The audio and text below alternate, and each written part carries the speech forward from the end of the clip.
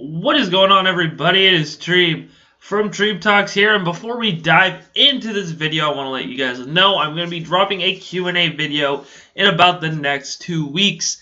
I'm thinking not this upcoming Friday, but the Friday after that, I'll be dropping that video. So if you have any questions at all, whether they be football related, Jaguar related, anything related, leave them in the comment section down below, or you can message me on any of my social media accounts. All those links are in the description down below. Ask me a question, get a shout out, get to know your boy Treeb Talks just a little bit better. So without further ado, ladies and gentlemen, hit that intro. Fournette goes airborne. He's in. Touchdown, Jaguars. Tip and intercepted by Ramsey to close it out. It's over.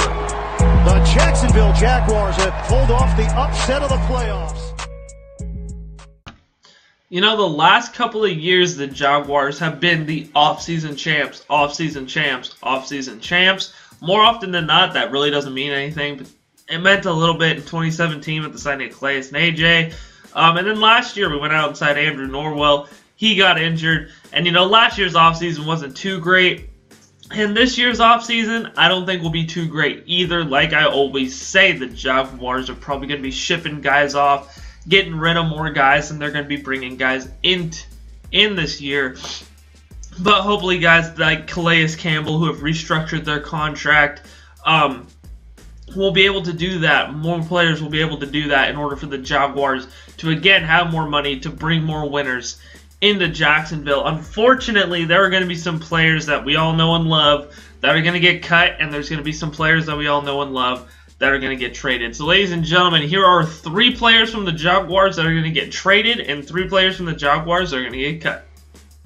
Alright, ladies and gentlemen, first off, let's talk about the 3 players I think the Jaguars will cut for the 2019 season, starting with defensive tackle Marcell Dareus. When the Jaguars traded for him midway through the 2017 season, a lot of people were surprised, but he proved to be a very good addition to the squad. He really helped out in the run defense, and he had a couple of sacks as well, and he was one of the premier players on this defensive line. A lot of great players on this defensive line that the Jaguars have tried to build up for years. Unfortunately, it's going to have to start kind of rebuilding again because guys like Marcell Dareus, unfortunately, will not be on the team next year. The guy has a really, really expensive contract, and with guys like Taven Bryan, who could kind of fill that role, that's kind of why they drafted him, to move from the DN position to more of a defensive tackle position. I could see the Jaguars getting rid of Marcell Dareus, getting rid of that big contract to save them some money, so maybe they can go out in this offseason and sign somebody really good to fill that void maybe. And like I always say, the defensive tackle for the Jaguars this year is a need, and a lot of people, when I posted the video on, you know, the biggest team needs for the Jaguars outside of the quarterback position, they saw the defensive tackle, they're all like, well, oh my god, I'm going to type in the comment section, I'm going to be really angry at Treeb because we have Marcell Dareus, we have Malik Jackson, we don't need any more D tackles. I guarantee you, a lot of defensive linemen this year are going to find themselves cut or traded. The only 2 people that are 100% protected on this defensive line are Yannick Ngakoue and Calais Campbell. So if you're not those 2 guys, you have the potential of leaving this team via cut or via trade. And Marcell Dareus is a guy that I think the Jaguars will cut. He's also kind of getting up there in age just a little bit. I believe he just turned 30 not too long ago. So Marcell Dareus, unfortunately, is going to be one of the cuts for the Jacksonville Jaguars. And speaking of defensive tackles, we're going to talk about Malik Jackson, how I think Malik Jackson is going to be cut as well. And that one, the writing's kind of on the wall for that one. He kind of got benched his last 8 games in Jacksonville for more in the light of Avery Jones. And Avery Jones had a great 2018 season, don't get me wrong, but it was kind of surprising to see Avery Jones get the start over Malik Jackson. And see Malik Jackson get benched and, you know, kind of see his last days in Jacksonville dwindle. After the good 2017 season he had, no doubt about that. And, you know, it kind of makes me wonder also, because I know Malik Jackson and Calais Campbell are really, really good friends. So I'm wondering if Jacksonville is going to be wanting to try and restructure Malik Jackson's contract to keep him with Calais Campbell. Again, I might be reading a lot into that because, you know, if you're the Jags, you want to keep Calais Campbell happy. He was in the Pro Bowl interview the other day that I watched on YouTube from the Jaguars YouTube channel. And he said that Malik Jackson is his best friend on the team, you know, so maybe the Jaguars are going to take that into consideration and try to restructure his contract and try to keep him here to maybe keep Calais happy. But, I mean, if they're not going to do that, they're just going to cut the guy. They don't really see a big use for him. Again, another guy with a big contract. In 2017, he got 8 sacks. He could not match that number or even come closely to it, I don't think. I think Malik maybe got 3 sacks this season. I'm not 100% sure, but he definitely did take a step back. He definitely did regress, and he does have that expensive contract like Marcel Darius. So, again, I would not be surprised if Malik Jackson was cut by the Jacksonville Jaguars. And finally, my dark horse cut pick is Carlos Hyde. I think Carlos Hyde's going to get cut because the Jaguars, they just brought in Thomas Rawls. They have Leonard Fournette, and the Jags are kind of rebuilding their relationship just a little bit, and hopefully they bring back Corey Grant and then, you know, get a guy throughout the draft. So there's just no really need for Carlos Hyde, especially with the minimal amount of times the Jaguars truly used him when they traded for him. A 5th-round pick, which was a terrible, terrible trade. How the hell is Dave Caldwell still in the front office? I don't fucking know. But, you know, I think a lot of, you know, people are going to see that that trade was even more worthless because the Jaguars are going to end up cutting Carlos Hyde, whether that be during the offseason or maybe more inside of training camp. I don't think Carlos Hyde will be on this team when the regular season starts here in 2019, and I think he's going to end up getting cut by the Jacksonville Jaguars. Now let's talk trades. Those 3 players I just listed all kind of have some sort of trade value. If it wasn't for their age and the contract for Malik Jackson and Marcel Darius, I think they could be easily trade candidates. But I think with the age and the expensive contracts, I don't think that they're going to be able to be trade bait. And you are going to, you know, right away call me a hypocrite because of the first name I'm going to say on this list. But I actually believe it to be true. The first person I think the Jaguars are going to trade in 2019 is quarterback Blake Bortles. Hear me out on this one.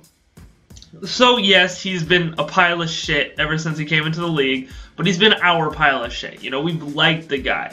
And I don't think the Jaguars have it in them to just cut him. I mean, they did it to David Garrard, I know, but with, you know, how much this front office really seemed to care about him, I think they're going to try and ship him off to a team that either will use him as a primary backup or could use him actually as a starting quarterback. There's not a lot of teams out there that are really searching for a guy like Blake Bortles.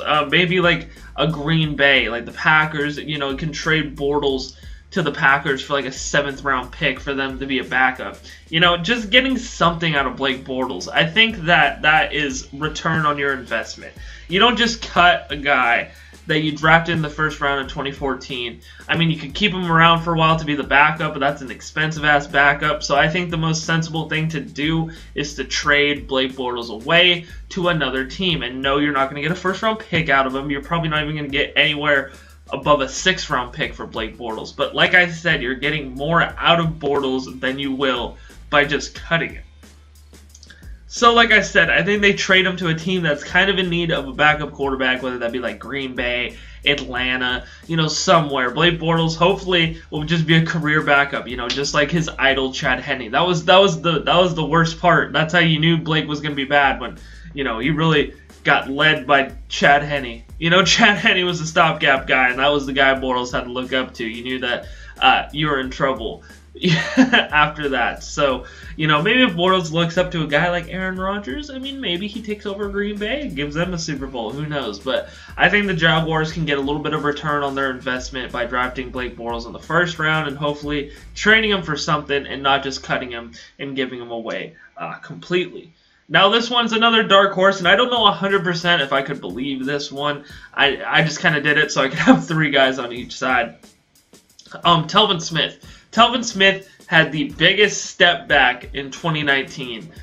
He was a monster his first couple of seasons in the league, one of the best defensive players we had. And he still was one of the best defensive players we had. I believe he did lead the team in tackles, and he did get an interception or whatever. But, you know, it's just like little things throughout the game. he just messes up in crucial times, I guess I should say. You know, in pass coverage, man. Pass coverage is Telvin Smith's kryptonite. And it's just been getting more and more embarrassing to watch. And a lot of teams don't necessarily have a solid linebacking core. And I think trading Telvin Smith will be a good idea because, you know, in the offseason, you can sign a true middle linebacker, and then you can have him and Myles Jack out there and maybe draft a guy. But, you know, I think I'd take Myles Jack over Telvin Smith every day of the week if that's what we're going to be doing, and giving Myles more playing time. So trading Telvin Smith away, whether you get something out of that, maybe trading him to the Eagles. Hey, the Eagles have pretty good linebackers. But, you know, finding somewhere to trade him, I think you could probably get a pretty good return on your investment from Telvin Smith. Maybe a third rounder. Maybe even a second rounder, maybe.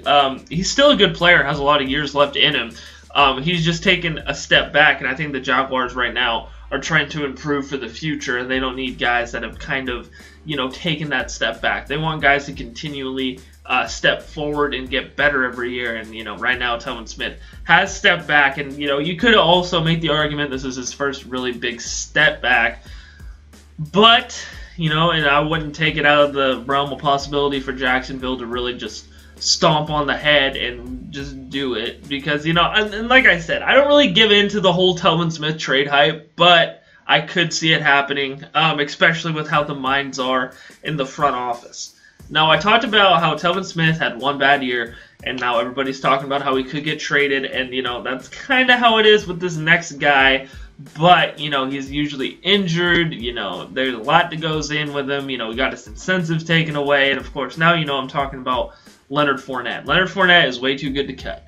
There's somebody out there that will trade for Leonard Fournette. And there's a lot of people talking about trading him for Nick Foles, which I would not do. I would trade Leonard Fournette away to get something in return for a different position of need. So trade Leonard Fournette to get a solid wide receiver and a draft pick. And you can send over a draft pick as well. I don't necessarily know what wide receiver I'm thinking of right off the bat, but I'm looking for a guy that could come in, be a number one guy, and be reliable for this team in 50-50 ball situations, especially if we're going to be giving up our bell cow running back in Leonard Fournette. So, you know, that also raises the question, who would be the Jaguars starting running back if we cut Carlos Hyde, we trade Leonard Fournette, and we let TJ Yeldon go. So in my perfect world, we keep Corey Grant.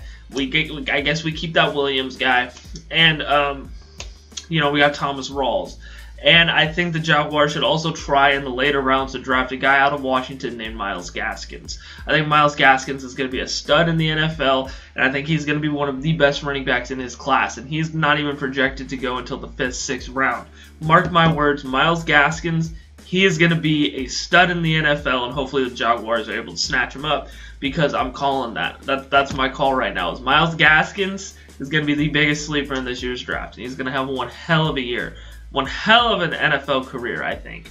So hopefully the Jaguars can snatch up a guy like that in the draft. Maybe get some guy in free agency, but isn't that nuts that if we trade Fournette, if we do everything in my videos that I've said, if we get Fournette, cut Yeldon, then our starting running back is probably going to be Thomas Rawls for 2019. And that is just flat out incredible. And that was 3 players the Jaguars will trade and 3 players the Jaguars will cut. What do you guys think? Leave your comments down below. Don't forget you can check the links down below as well. Don't forget to like me on Facebook at Treeb Talks. Follow me on Twitter at Treeb Pixley. Follow me on Instagram at Trayvon Pixley. Also, if you're feeling so generous, you can go ahead and donate on Patreon. That's patreon.com/Treeb Talks. Also, if you haven't yet, click that subscribe button, click the bell icon so you get notified every single time I drop a new video. I drop new content on this channel 5 days a week. Ain't nobody out working me. Them are just straight facts. Also, leave your questions down below so I can answer them in my Q&A video in 2 weeks. Thank you guys so much for watching this video, and as always, you guys have a great day.